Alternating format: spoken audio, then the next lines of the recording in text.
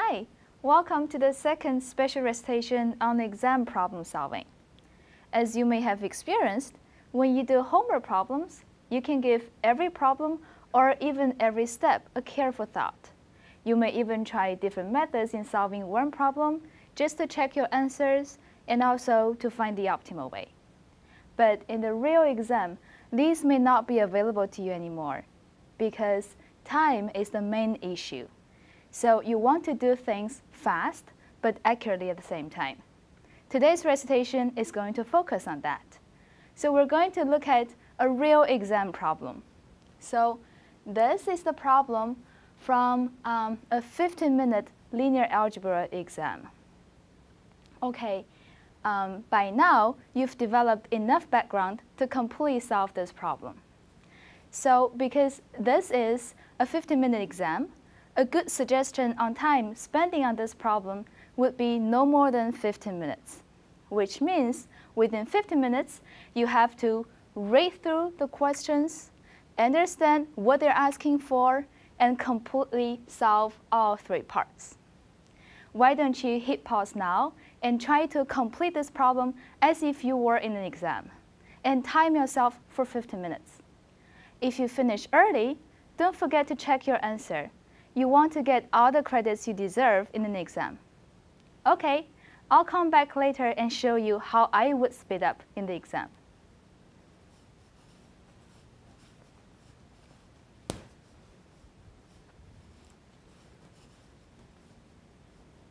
Okay, have you finished? Well, let's solve this problem together. We're looking at a 4x4 matrix A here. As you can see, this matrix is made up by the examiner in a rather casual way, because you have numbers from 1 to 12 as the entries of this matrix.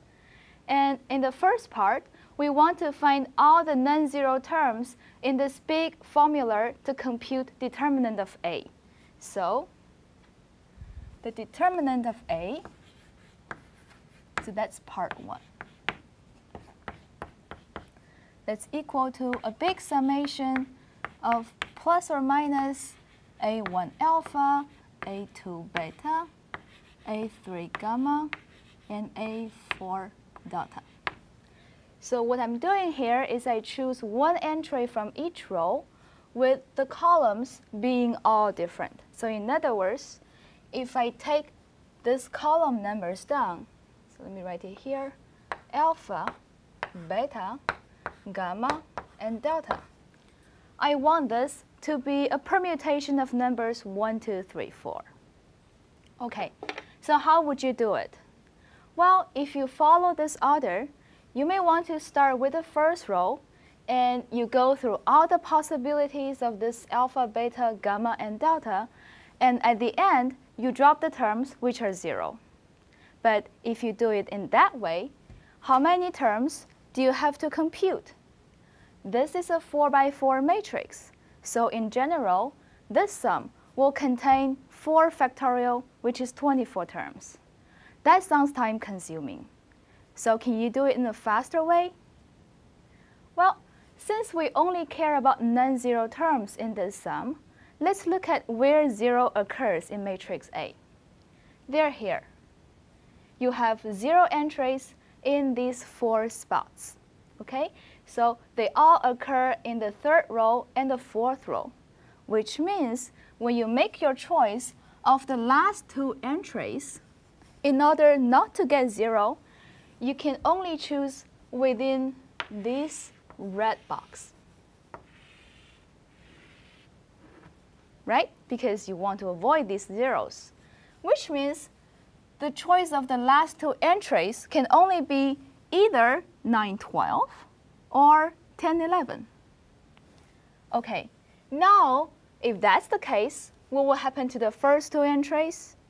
Since they all have to come from different columns, which means when you choose the first 2 entries, they can only be from this red box. Which means the choice of the first 2 entries can only be either 1, 6 or 2, 5. So How many terms am I talking about? 2 possibilities here and 2 possibilities here, which comes to 4. So in other words, instead of computing 24 terms, you only need 4 terms here. Let's put them down. Okay, so we start with this choice, 1, 6, 9, 12. So that's 1 times 6 times 9 times 12. Well, these are from diagonal, right? So of course, these coordinate numbers will just be A11, A22, A33, A44. This is a perfect alignment of 1, 2, 3, 4, so the sign of this term is just a plus sign. Let's continue. Now I'm going to look at 1, 6, but 10, 11. So 1 times 6 times 10 times 11. What is the coordinate number? What are the coordinate numbers of this choice? A11, A22. 10 comes from A34. So here I have 4 in the front. The last one is A43, so 3 here. This is a permutation of 1, 2, 3, 4. In order to get back to this, I have to exchange 3 and 4. Just do it once. Okay, which means I need a negative sign in the front. A negative sign in front of the entire product. Well, let's continue. I'm going to write it down here. As you can see, the blue part indicate the signature of columns. Okay, so next term, I'm going to put, I've exhausted the first possibility of choosing 1, 6, right? So let's look at 2, 5. 2 times 5 times 9 times 12. What is the column? What are the column numbers? 2 comes from 1, 2 entry, so I have a 2 in the front. 5 is 2, 1 entry, so 2, 1, and then 3, 4. 3, 4. Again, I need 1 exchange to get back to 1, 2, 3, 4, which means I have a negative sign in the front.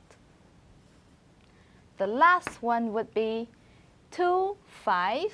2 times 5 times 10, 11. So times 10 times 11. Okay, columns are A12, A21, A34, A43. So you exchange the first 2 spots and the last 2 spots. You get back to 1, 2, 3, 4. But you have to do twice, 2 exchanges, which means you need a plus sign in the front. That's it. This big summation formula comes down to the sum of 4 terms. And you can compute it.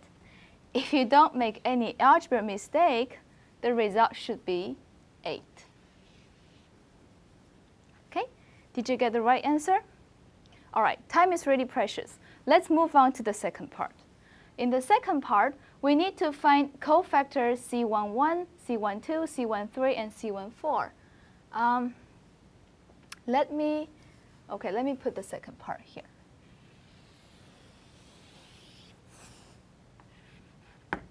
Okay, so we're looking for the cofactors of the first row of matrix A. Let's just write everything down. C11. C11 is the cofactor of this entry here. So you're looking at the determinant of this leftover 3 by 3 matrix. So that's determinant of, copy it down, 6, 7, 8, 0, 9, 10, 0, 11, 12. How would you compute this? This is a 3 by 3 matrix. Of course, you can use the big summation formula again. In other words, you can write down this determinant, this formula, but for the specific 3 by 3 matrix. But that will involve 3 factorial terms, right? Which is 6 terms. All right, is there a way that you can do it faster? just notice that the first column of this matrix has only one non-zero entry, which is this 1, 1 entry, 6. So why don't we just expand this along the first column and use cofactors? Let's do it. This determinant is equal to 6 times its cofactor.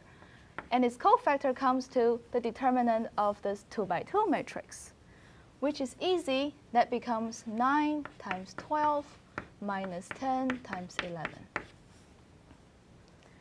And if you compute this correctly, that should be negative 12. Okay? That's not too bad. Let's look at the second one, C12. Okay, C12 is the determinant of these 3 by 3 matrix. So I have to delete the first row and the second column. And I rate what is left over, and I put it here. So that's 5, 7, 8, 0, 9, 10, 0, 11, 12. Same thing. The first column has only one non-zero entry. You expand it along the first column, use cofactors, the result will be 10. Okay, there's one thing that I've forgotten here, because we're looking at 1, 2 entry. So for the cofactor, I have to put an extra negative sign here. So this is actually negative 1 times the determinant of this 3 by 3 matrix, and the result will be 10. Okay, let's continue. C13. Let's hope the computation is going to get easier and easier. So C13 is the determinant of the leftover 3 by 3 matrix. So I'll directly rate from that. That's going to be 5, 6, 8, 0, 0, 10, and 0, 0, 12. What is the determinant of this matrix? Again, you can use the same method as we did for the first two, because the first column has only one non-zero entry. And if you do that, the result should be 0. But you should be able to tell it without any direct computation. Why is that? Well, clearly, the first two columns are linearly dependent, because while the second column is 6 over 5 times the first column. So this is a singular matrix. Right away, the determinant is 0, right? So what is C14? C14 is the determinant of the matrix of 5, 6, 7, 0, 0, 9, 0, 0, 11. Same thing, it's singular, so its determinant is 0. All right, so that completes the second part. You can move on to the third part now. But before you do that, just notice this may be a good point to check your answer from the first part, right? Because you have all the cofactors of the first row of A. And if you use the other formula to compute the determinant of A, you can see the determinant of A is equal to the dot product of the first row with its cofactors. So because the last two cofactors are 0, so I only have two terms in the sum, right? So determinant of A is equal to A11 entry, which is 1, times C11, which is negative 12, plus A12 entry, which is 2, times C12, which is 10. What is that? Negative 12 plus 20, that gives you 8. Okay, at least the answers from the first two parts are consistent. So by now, you should be more confident to move on to the third part. I have a problem of space, so please allow me to put the third part here. I'm going to come all the way back here. So that's my third part. What is third part? Third part asks you to find the first column of A inverse. Well, it seems that it involves more computation of cofactors. But as many well-designed exam problems, the answer from third part can be directly derived from the first part and the second part. Okay, so that's how you should do it. So what is A inverse? The formula for A inverse is equal to 1 over determinant of A times the transpose of a matrix C. This matrix C is composed by cofactors of matrix A. We want to find the first column of A inverse. So the first column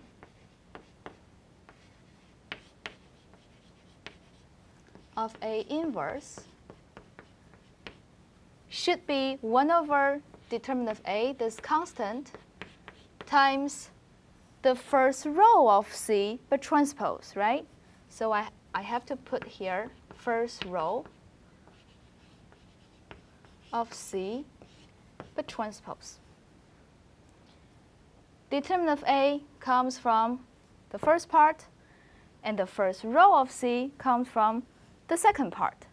So I just copy what I have from the first two parts down. That's 1 over 8. This column vector will become negative 12, 10, 0, 0. That's it. That completes this problem. Have you got your answer right? Okay, before I finish, there are two things that I'd like to remind you. First, as you can see, this is an exercise on the big summation formula to compute determinant of A. In previous recitation, we've practiced using the combination of elimination and the method by cofactors to compute determinants. But we should never forget this formula, because it always works. And in a lot of cases, this will turn out to be an easy way to compute determinant. For example, for this matrix A here. And second, in your real exam, it would be really helpful if you can put down your work like this, because it helps you to check your work. And also, even if you don't get your final answer correct, this may get you some partial credits. Okay, I'm going to stop here, and thank you for watching.